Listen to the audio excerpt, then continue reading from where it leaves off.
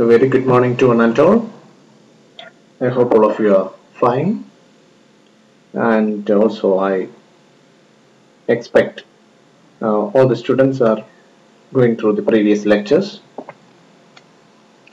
And in this lecture, what we are going to learn is the extrusion process. This is one of the very important manufacturing process, which is very widely used in industries.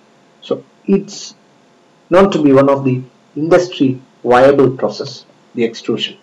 So in this lecture we will discuss about the extrusion process and one of the very two important categories, hot extrusion and cold extrusion. Yeah, let's see what do you mean by an extrusion. The extrusion have numerous applications, as I said, in the manufacture of continuous as well as discrete products. And the extrusion can be done from a wide variety of metals and alloys. Also, in the case of plastics, we are using this extrusion technique to fabricate to get the final product. So what is happening in an extrusion process? So you know, in an extrusion process, a cylindrical billet is forced through a die. So in order to get a better understanding, so imagine the toothpaste or any kind of the cream which you are using. See, the extrusion is similar to squeezing the paste from a tube. For example, the toothpaste, similar to squeezing toothpaste from a tube. So I hope if you can imagine that process, you will get an understanding of what is an extrusion process. So it's a cylindrical billet is forced through a die. Yeah, as I told you, the metals, alloys and plastics can be extruded. And what is actually happening in an extrusion process is a block of metal is reduced in cross section by forcing it to flow through a die orifice under high pressure. So its cross section gets reduced. How? By forcing it to flow through a die orifice under high pressure. And again, another characteristics of extrusion is that large deformations can take place without fracture. So that's the advantage. The strain undergoes, the deformation undergoes, or the percentage elongation is very high in the case of an extrusion process. So the word extrusion, it is actually coming from a Latin word extruder, meaning to force out. So depending upon the shape of the orifice, I told you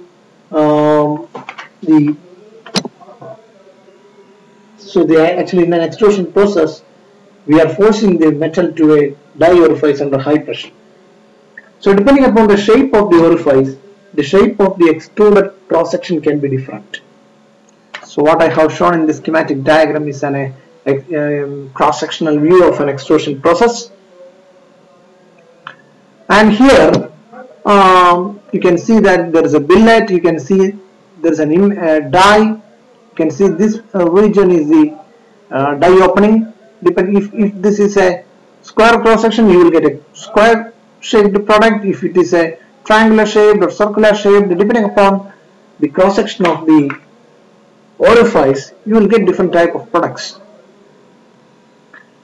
Now, what are the typical products which can be made using extrusion?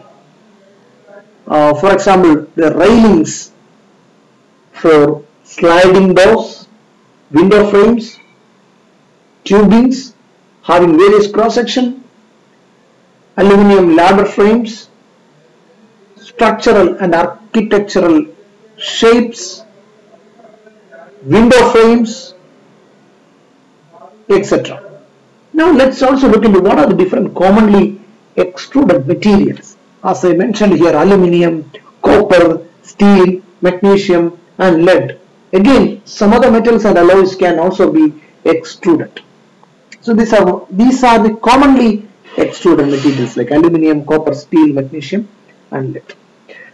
An important feature of a extrusion process is that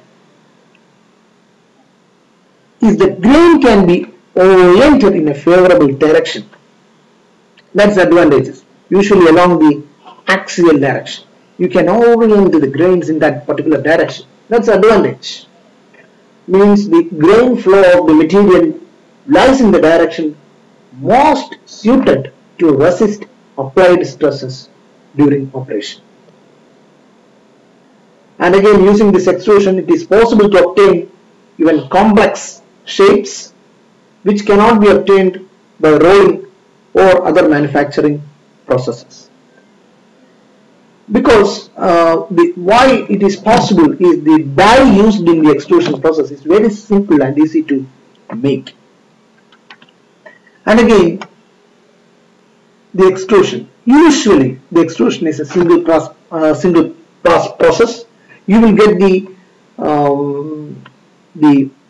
maybe the rough shape of the product can be obtained in a single pass, but maybe in some it has some exceptions, like maybe some processes require more extrusions, which will be explored in the advanced learning. You can learn it through advanced learning. You can understand that the extrusion is a learning. The extrusion is a single pass process, which means with high reduction in size is possible. And again, not only ductile materials, you may feel that as I told you, one of the characteristics is it can undergo very high deformation without fracture, which means you may think that only ductile materials can be extruded. No, even brittle material can also be extruded. And when we are discussing about the extrusion, you have to understand one of the very important parameter called extrusion ratio. It's nothing but the ratio of the cross-sectional area of the work material divided by the cross-sectional area of the product. Extrusion ratio. Cross-sectional area of the work material divided by cross-sectional area of the product. And for steel under hot extrusion, its ratio is 40:1, and for aluminum it is 400:1.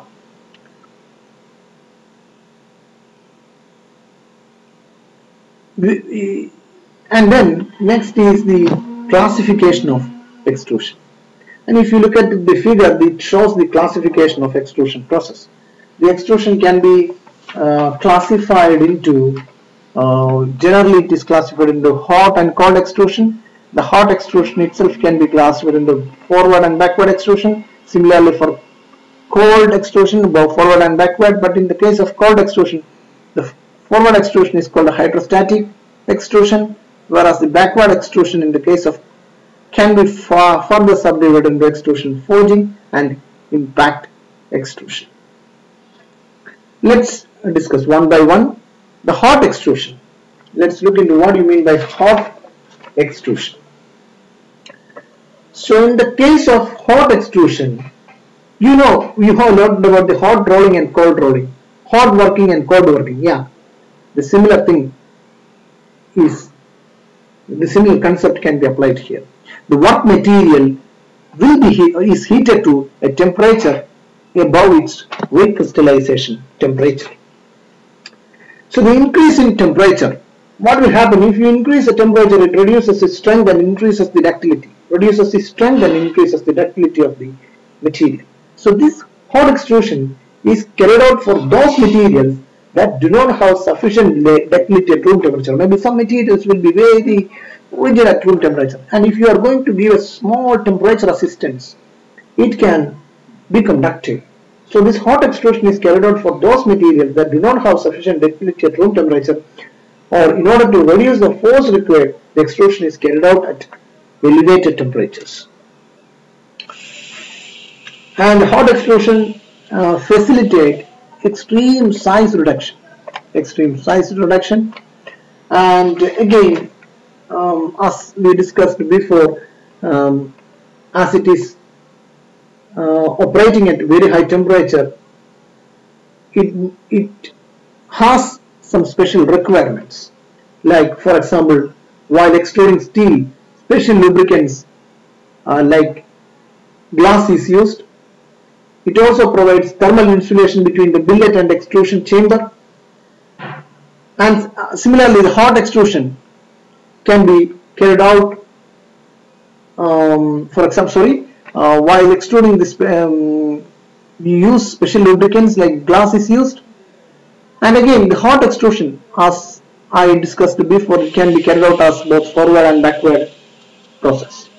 Now let's look into what you mean by forward extrusion. Here we have a heated billet. I told you the billet is heated above the recrystallization temperature. And this heated billet is placed inside the container portion of the equipment. You can see that this is the work billet which is shown in this figure. And the ram is moved to apply pressure on the billet. You can see that this is a piston shaped arrangement which we apply. So the pressure is applied to the work billet using this ram, and the metal is extruded through the die, this die, until a small amount remains here. So here the extruded metal flows in the same direction as that of the movement of the ram, and hence the name. It is moving forward extrusion. And this is also called a direct extrusion, forward extrusion or direct extrusion. And another classification is called the backward extrusion. And maybe, of course, as the name implies, the extruded metal moves out in the opposite direction as that of the ram. The ram will move in one direction and the extruded metal move in the opposite direction. This process is also known as indirect or reverse extrusion. You can see the schematic diagram shows the typical backward extrusion process. You can see, if you look at the diagram, you can see that here the billet in the container remains stationary, and hence, as it is stationary, of course, there will not be any friction between the billet and the die. And you can see the ram or plunger which is in the die, and the extruded metal comes out through the hollow plunger. You can see that this is actually the ram where the pressure is applied. You can see that through this hollow plunger you can see the final work which is marked here. It is come out. When you apply the pressure using this ram to this work billet in the container, as the ram moves in this direction, the work material moves in this direction, opposite direction.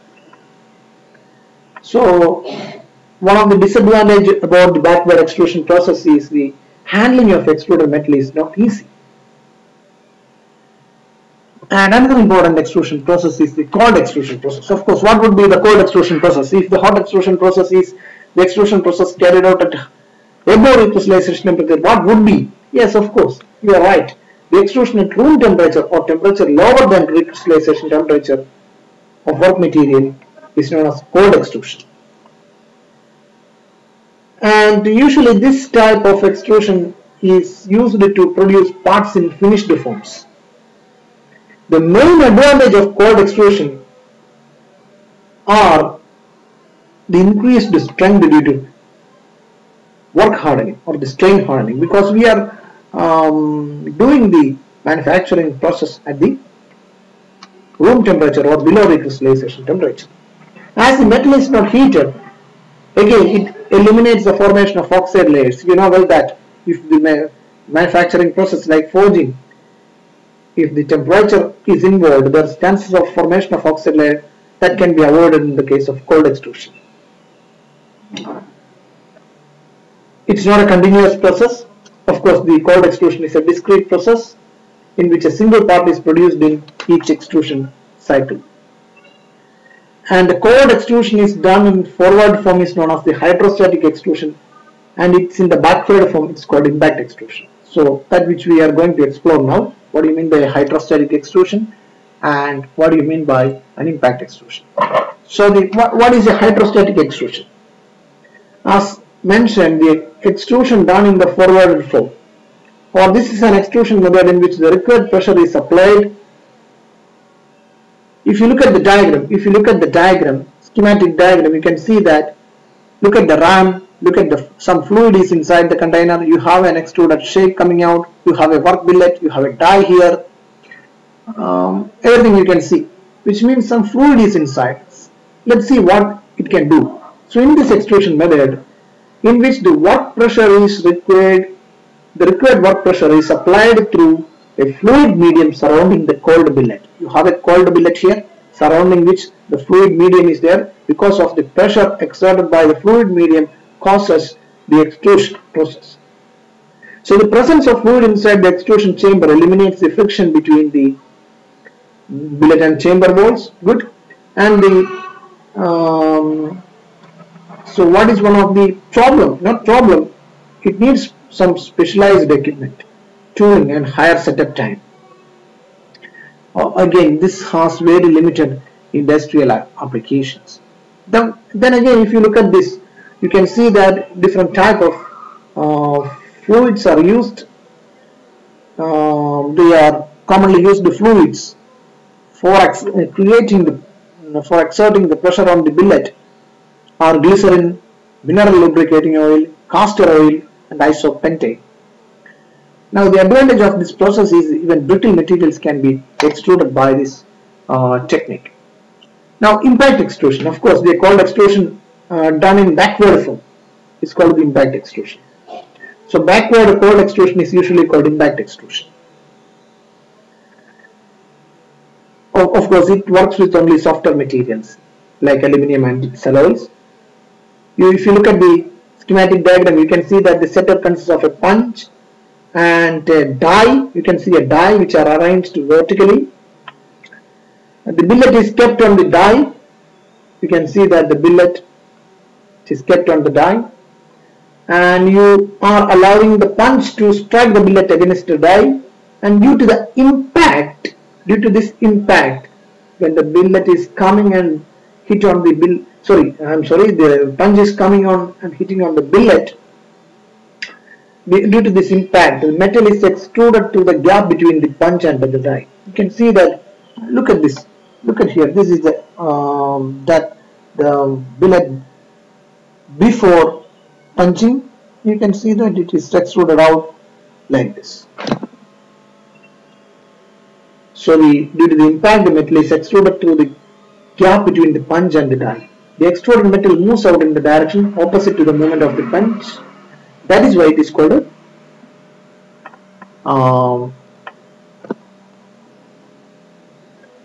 backward extrusion. Now another important process related to extrusion is the extrusion forging, or it's also called a cold extrusion forging. Is similar to an impact extrusion, but the difference is the side walls are much thicker. The side walls are much thicker and their height is more. Look at the one which you have done using impact extrusion. You got a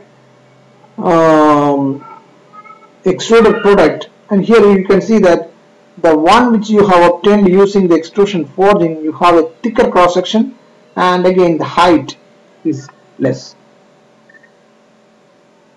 Similarly, the same setup is used, like a die and a punch does the work, as in the case of the impact forging.